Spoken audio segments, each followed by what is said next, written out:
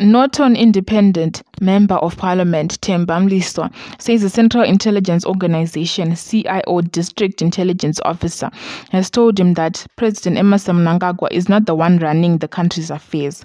Mliswa says the CIO officer, which he only identified as Neta, told him that the problem today is that most political decisions are being done by Auxillia Mnangagwa and his son Emmerson Mnangagwa Jr. and not President Mnangagwa, as should be the case.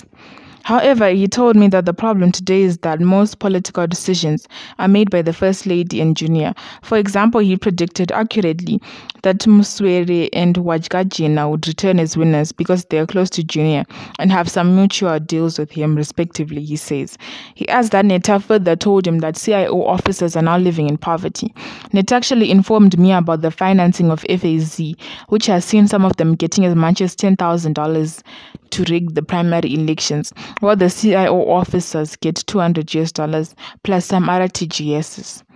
All the final financial details I have about the CIO, he told me. Mliswa, however, said it is disheartening that Neta went on to sell him out. It's unfortunate when people who you converse with in trust turn on you and sell out.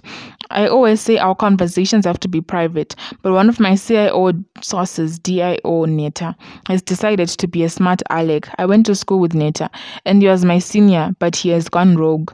Mliswa says, as a CIO operative, he confided in me until he thought to be clever for nothing. Recently, I met with Neta at the airport, and we spoke as usual. He invited a lady he was with, and we spoke for a long time in the understanding that this was as before. He confided in me how I should be wary about the First Lady and Junior because they don't like me and have repeatedly influenced ED against me.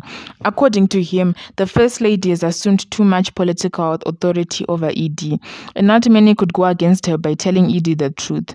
Neta also urged me to speak out about the poor working conditions for the CIO since ED's emergence as president, and said he is still wearing suits he bought when Mugabe was president. He was allegedly also removed from being part of ED's protection unit due to tribalism.